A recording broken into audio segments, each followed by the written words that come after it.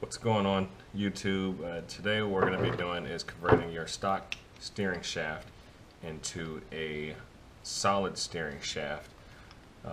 This is pretty much a $23 DIY job, and it's going to save you like $200 because some of these things can go online for like $250. So what we have here is the stock steering shaft out of a Foxbody, freshly picked from the junkyard, as you can tell by its nice crusty, flaky condition. The reason why you want to convert these things is because this right here is what connects your steering shaft to your rack and pinion. This is called a rag joint, and this is basically like a really dumbed down version of a U-joint. And all you have that's connecting it is this thin piece of rubber here, this flimsy piece of rubber, and that's what gives you your squishy, sloppy steering feel. And it just you know, that's what was cool back in the 70s, and nobody wants that now. So in order to make this conversion happen, you're going to need to go online and buy yourself a steering shaft universal joint. These are really easy to find, and they're really easy to buy in the size that you need. So the U-joint size that you need is a 3/4 36 spline on one side and a 3/4 smooth on the other side, and that's basically going to take the place of this rag joint. This 3/4 36 will thread directly onto the spline on your rack and pinion, and this is going to weld to the other end. So without further ado, what we're going to do is try and actually remove this rag joint assembly from the solid steering rod.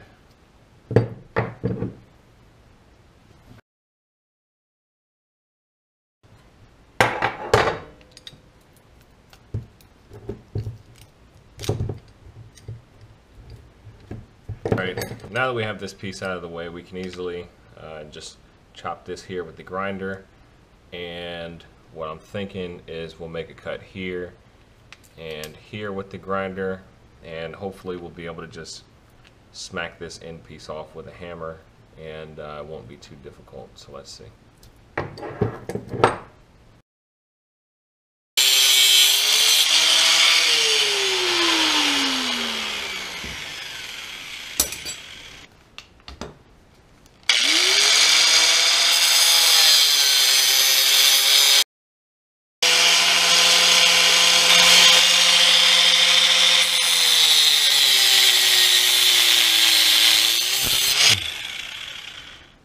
So there's the cuts that I made, and we'll see if we can smack that off with a hammer.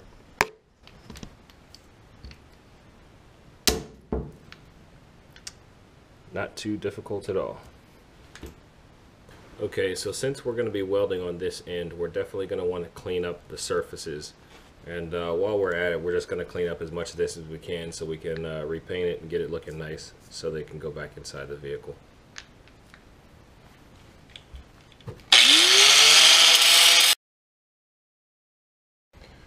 Alright, so I definitely went a little bit above and beyond with my cleaning up the area. So I've pretty much got this whole thing stripped down, which isn't necessary, but I did it anyway.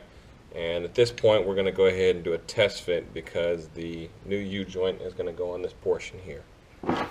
So as you can see, it doesn't exactly slide exactly on. There's a little bit on the edges here. It flares out just a little bit, if you can see that on the video. Flares out in this direction.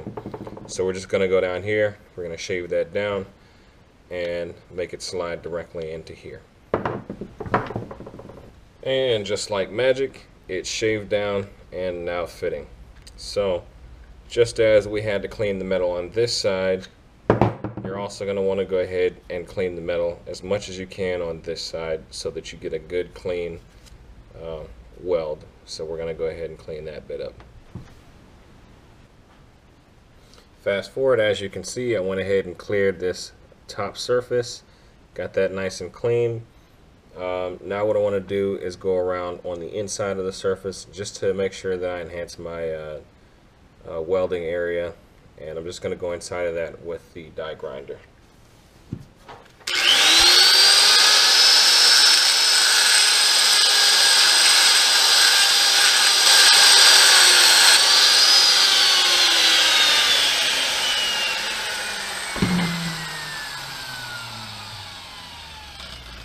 So with that, we've actually got a nice bevel on the inside, and that's going to give us more surface area to weld to.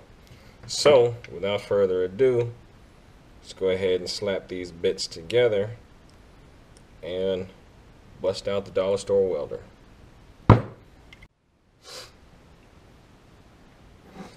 For this job, we're going to be using the Harbor Freight Special, the 90 amp flux core welder. If you're watching a video looking at doing these type of modifications, just go ahead and spend $100. Buy one for yourself. It's definitely going to be worth it. You will not regret it. Before you go ahead and make this permanent, make sure that the shaft is not going to interfere with the articulation of this U-joint here.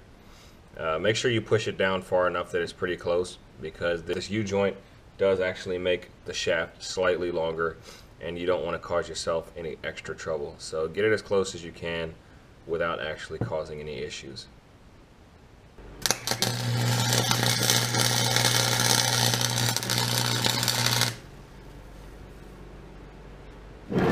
As you move along, make sure you're cleaning your welds off, because this is gonna affect how well your welds actually seat.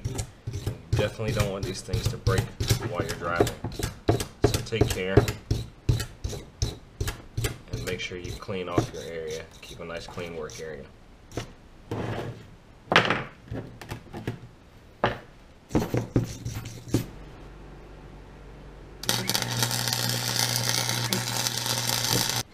So here's what the rough welds look like on here.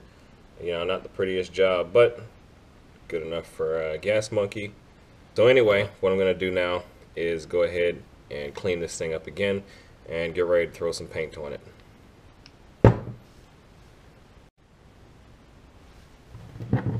So here's a look at what the cleaned up piece looks like. Not a million times better, but you know, slightly better. Looks a little bit more like a finished product.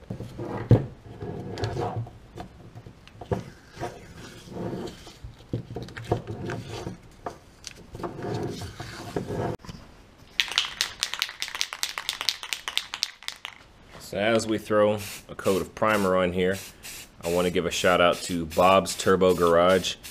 He's the person I got the idea from to do this. He has a nice DIY video where he did the same thing for his Ford Fairmont. There's a few details that he left out that I just wanted to show, and since I'm doing this for myself, I wanted to go ahead and document the video. So here's the steering shaft all painted up. We're going to do a couple of other things just to ensure that this thing does not come apart. And what we're going to do is drill a hole through here and insert a bolt. And what that's going to do is actually hold everything in place as a secondary measure.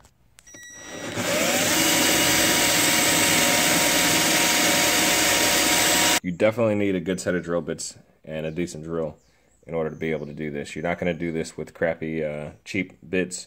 Otherwise, it's definitely going to be the last time that you use those bits. And also, make sure that you add a little bit of oil to your hole. You can use any kind of oil you have laying around. This is like some extra engine additive that I have left over from my engine build, but WD-40 will work just fine. And all you need is a drop, and the drill will glide right through the metal. Alright, as you can see here, we have a bolt that fits almost exactly into this hole. It's definitely a good fit. And we're going to thread a nut onto the end of here and tighten this thing as tight as we can get it. So essentially what we've done here is now we have double redundancy. So not only is the shaft welded to the U-joint here by these welds, but this bolt actually passes through both units. So even if the welds weren't here, this would be enough to hold it. So this is some double redundancy, and this isn't going to break. So the next thing we're going to do is trim this short, and then I'm just going to tack this nut on here and make it permanent. But before I do that, there's one other thing that I want to take care of. Before I edited this video, someone pointed out that these nuts, or these Allen screws here, could possibly back their way out, and that would cause this pin here to fall out and the whole steering shaft would fall apart. So what we're going to do for these guys is we're going to Loctite them into place.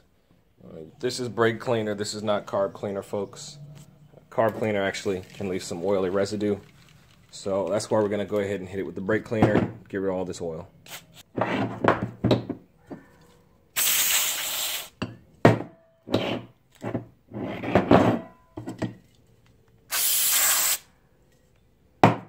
And that should do it. It'll be nice and clean in about 2 seconds when this stuff dries.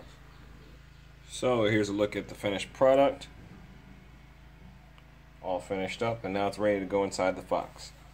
So like I said before, we're going to be doing the install for this at the same time we do the install for the long tube headers and the motor mounts. So definitely check back, subscribe to the channel, throw some likes in there, leave me some comments. Thanks for watching, guys. See you later.